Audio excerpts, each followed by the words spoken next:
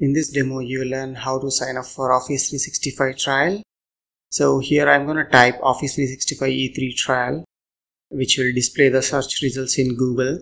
So I'm going to select the first link that is available for Office 365 products. So this will be redirecting to the Office 365 Enterprise E3, where I'm going to click on the free trial link that is available in the bottom.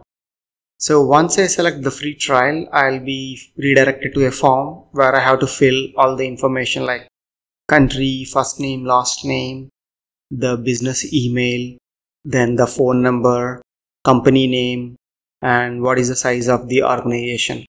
So once I fill all the information that I'm entering here I'm just entering the company name now and the organization size. So then we will click on just one more step.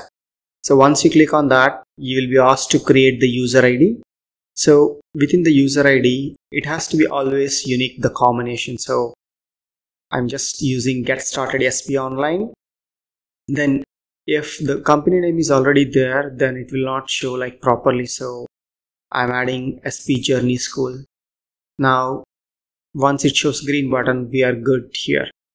Then I'm going to create the password that is for my account here, and I'm going to enter the confirm password. So once you enter those two details, you're going to click on create my account. So then it will redirect where you have to validate yourself by entering your contact number. So here I'm going to enter my contact number here.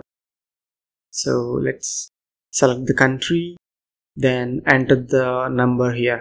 So once you input the number, you can click on text me, which will send you the code to your phone number, the verification code, so that it will describe that you are not a robot. So once I receive the message, I'm going to enter that here. Once I enter the code here, I'm going to click next. So which will be creating my ID. So then it will redirect to the Office 365 page where everything is ready.